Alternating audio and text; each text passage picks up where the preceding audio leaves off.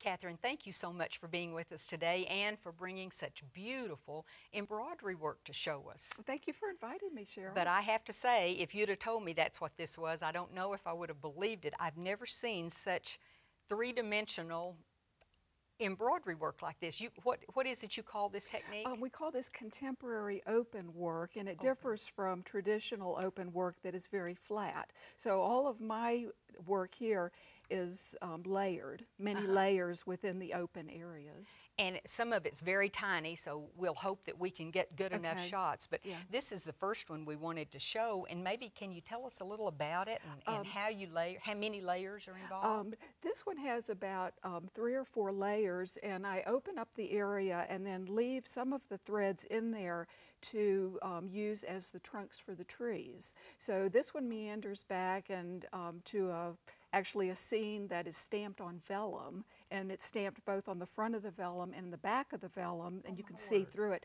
to give you the dimension to draw the eye through the scenery. Oh yeah, I can see that light, those lighter colored trees, sort of like a little setting back exactly. there. And this, of course, the little saying on this is just hilarious too. So we'll this was actually a little mirror compact with an opening in it. So I used that to make a little scene, and when you look inside, the name of it is actually Cool Waters. There are some little koi fish in there. So in order for it to be able to be passed around a classroom and not be dropped, I secured it to a little piece there and just asked people to, then they can not to touch the fish. Don't touch the fish. Yeah, don't feed them either. No, exactly. And so it's just a painted fish on the mirror, and that gives it more dimension with the mirror behind it.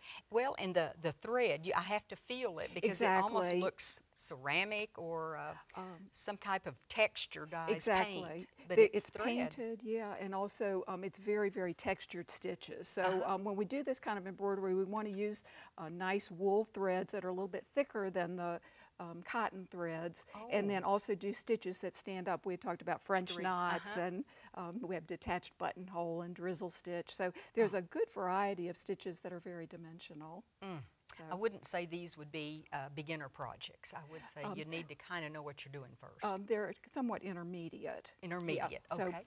Another little compact. And this is a compact that is a forest, and again, there you make an open area and then you just start putting tree trunks in there, and then it's really just one stitch. It's called a detached buttonhole, and that is what makes all the leaves on it. So the thing that makes it beautiful, you can do different seasons based on the colors that you make the tops of the trees.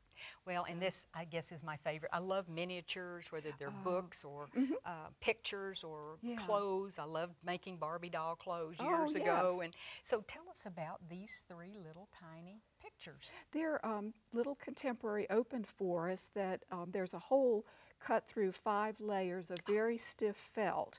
And on each piece of felt, you can put tree trunks either on the front of the piece of felt or on the back. So when you put these all together and kind of sandwich them together, you can see through the forest, and it gives quite a bit of dimension. Okay, and the next one I love because you can see through the trunks. It's totally open. It's very open, and I didn't try to hide the different layers in that piece. It's open, and I did both sides that you can see. You can actually see the layers of felt and how they are cut open, and different layers in there. So this is a spring forest, not so many leaves, and you can see more of the branches. And the trunks. And the trunks in there too. And little books, these are your designs as well. Yes, same thing where I love books and I love the layered look. This one has the forest in it, which has layers of trees on the front and the back of the piece of linen. And then on top of that is a piece of canvas that is supposed to look like a stucco. This one kind of like a stained glass window. Oh, that's what I was going to ask. That looks like a stained glass window to me. Yeah, and so we just start you with... You can use them as jewelry boxes? Or we call them keepsake boxes. Yeah, you can put your treasures in there. Okay, well, the next big question is how in the world do you do this? Okay. I start with either a piece of felt or several pieces of felt or linen, and you can cut your openings in them, and then I go back and I'll put the tree trunks in there, and you can see one of the tree trunks is on the front and one is on the back of the piece of felt. So we start even with one piece, you can have 2 layers of forest in there. So when you start adding these all together, and then it goes to 4 layers, 6 layers, as many as you like. So will these pieces go together? Yes. So this background is cut differently. Yes. I see. So I we didn't want to realize have that. meandering hills and valleys in there, maybe even a little river coming through it. Oh.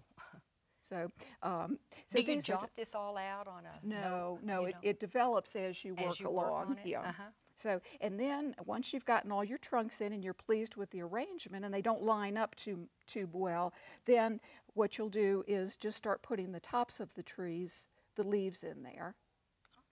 So, okay, and then this one. yeah, and this is what we're one doing. that's just got the leaves, the trunks on it and the branches. Oh, I bet it's so much fun to watch it grow. Exactly, and then you can just, if you want different seasons, you just change the color of the leaves at the top. And so once it all goes together, you have as many layers. You could have 10 layers in there, and then you could look right through. In terms of layers, have you I've made? done about 15, and that's very interesting. You can put a mirror behind it to multiply the it number would. so it really looks deep, or you can leave it open like this and put it up on your wall, and as the light comes through, you can see the reflection of the trunks on Almost like on your nature. wall. Exactly. It's so.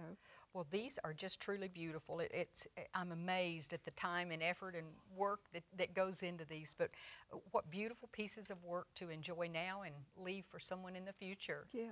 Thank you. Okay. Thank you, Sheryl.